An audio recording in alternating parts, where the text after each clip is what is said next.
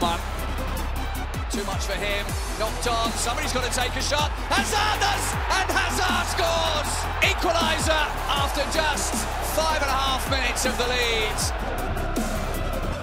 It's a nice long ball from Elvedi to Hazard.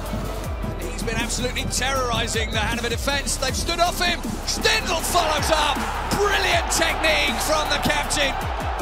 If you're going to give Thorgan Hazard this much time to think and place a pass, you're going to be punished.